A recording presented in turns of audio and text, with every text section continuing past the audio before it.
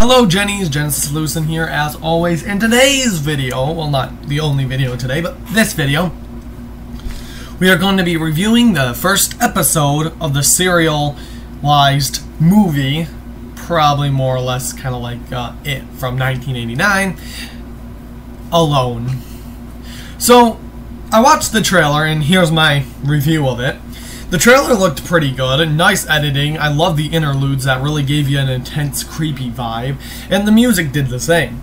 So when I saw the trailer, I was suspecting to see, a pretty decent, serialized film. So with that review out of the way, I really do want to talk about the film. So let's give a little recap of what happened in it. So the film starts off with the main characters talking on their phones, and then boom, title card, out of nowhere. Pretty neat. The film starts off again after this, and the main character is portrayed by director and creator Greezygob, has to go to the store because he forgot toothpaste. Kinda confusing why it's toothpaste, but whatever. But he swears he'll be back in 10 minutes. Actually, in the video, it's about 16, 17, but who cares? Eventually, the other friend, Nico, comes over and with Oliver, plays their favorite game, PUBG. After several minutes of just conversation about PUBG and video gaming, to be honest, I think the creators are all good friends of PUBG. The film's main plot begins to roll again, with the main character finally entering the film again. He gets given a piece of plain paper from Nico, and the three begin to analyze the piece of paper, supposedly have to do with some sort of plans.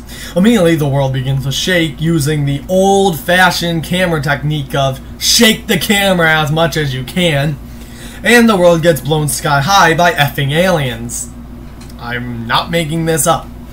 Then we see Oliver watch an emergency broadcast announcement, which, those are always good. I've watched a few in my spare time. I think I've even watched the one in the film. Cool. And Zach, and that's the character who Greezygob is portraying, enters the room to Oliver's constant screaming to get him. The two discuss the insanity for a moment or two that's going on the Earth right now. After a few minutes, they decide to go outside to check for any damage to their home because why wouldn't you? And immediately they are attacked by a hooded figure who I'm going to call, since he wasn't given a name other than Monster, I'm going to call him Whiteface because I'm pretty sure from the trailer there was a gray monster, so I have so far it's Grayface and Whiteface. As the monster attacks Zach, Oliver enters and they both have to figure out that they can't leave the kitchen area that they're in for 10 minutes due to monsters as some confusing plot hole, but it doesn't matter. Zach barricades the door, but the monster ends up locking them in there himself. They go back upstairs, hoping to be safe, as well as grab some guns. But Oliver decides to not attack because the fear has shaken him up too much, and he leaves. But again, not before he's forced back by Zach, because Zach's brave. Got all that? Good. Let's continue. After the night, the monster attacks within the home. Maybe morning time, maybe nighttime. I didn't really know the setting of it, but I'm not too worried. But after that night in the home, young Oliver is about to be attacked by the monster before the monster gets sucker punched in the head by young Oliver. My God, attaboy.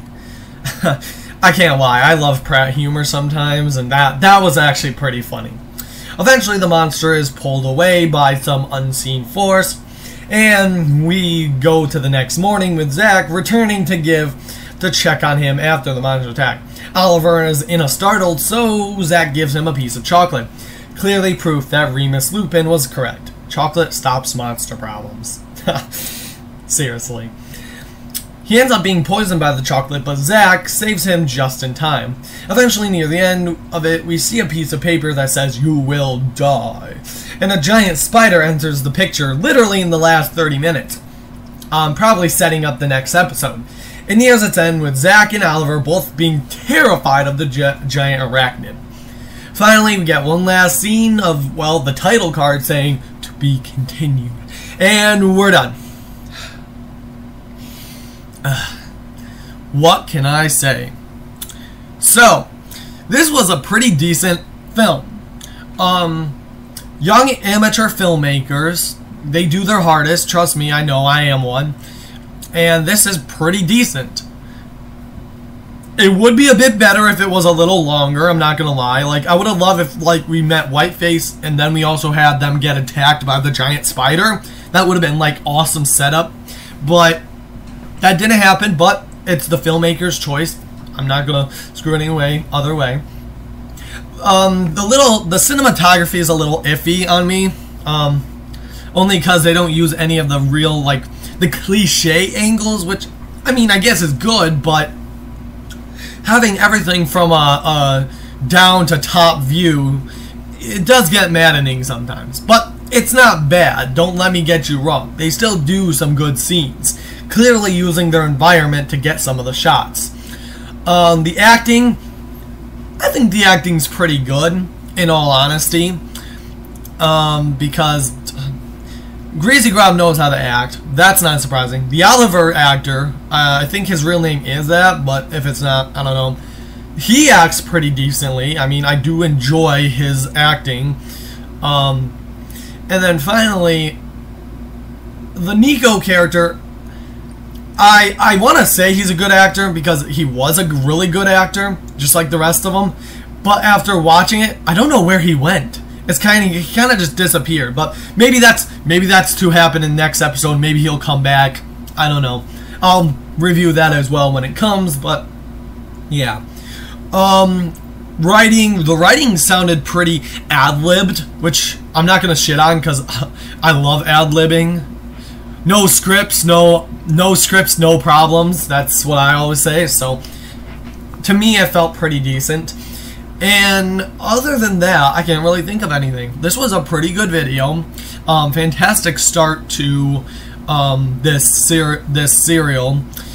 And I'm not gonna lie to you. I mean, the trailer gave me exactly what I thought I'd get from this movie. So it's not like I'm out anything. Like, oh no, the trailer tricked me.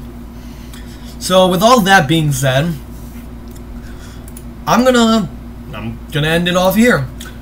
But before I go, I do want to say a couple things. One, down in the description, I'll leave the link to the first full episode, and I'll also leave a link to the trailer. And I'll tell you what they are, so if you want to watch the trailer first, then watch the show, it's all up to you. Hopefully you enjoy. And all I'm going to say is amateur filmmaking. It's a tough thing to do, and I'd say these guys did pretty good. My Lewison rating's gonna be an 8 out of 10, which is still quite good, but the only reason I'm doing 8 out of 10 is because I can't get over that the glove used by the monster is Freddy Krueger's glove. That's just, I mean, I don't blame him, but yeah, that's Freddy Krueger's glove. And also that, I mean, the whole idea of that the effects are all digital, which for the alien attack looked pretty good, but for the spider, the spider didn't look so good in the animated form. So, but other than that, Lewison rating 8 out of 10. Awesome movie. You should go watch it. If you don't like it, make your own video saying how you didn't like it. If you do like it, make your own video saying how you liked it. Or don't make videos at all, since a lot of people don't make videos on YouTube because the YouTube system's broken. Just comment on the original video. Not this one, though, because, I mean, why? It's not like I'm gonna read them. Anyway, peace out, Jennies. Have a good day. Links in the description, and hope you enjoyed.